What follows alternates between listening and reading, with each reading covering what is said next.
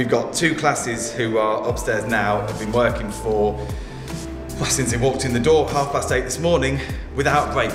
All of them have voted with their feet to stay inside and finish off the projects that they're doing, because they're so into it. They've loved every minute of it. And what's nice is that behind this engagement is a really positive message that the children can take forward and they can use.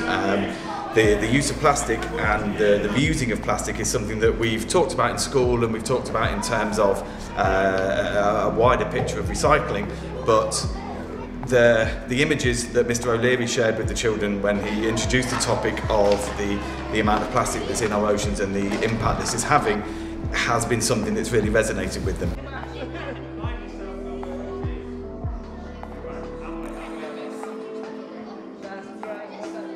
If you don't enjoy it, you don't do it with the same heart and the same belief and the same enthusiasm.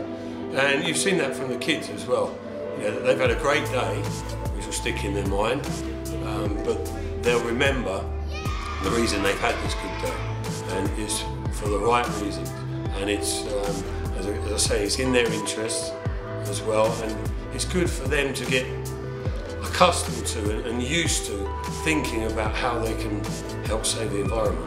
We've had children that have come in since that who have talked about reducing their use of plastic at home with their parents, who have made a conscious effort not to bring in single-use plastic bottles, things like that. But it's important that they see small things that they do, it will have a huge impact.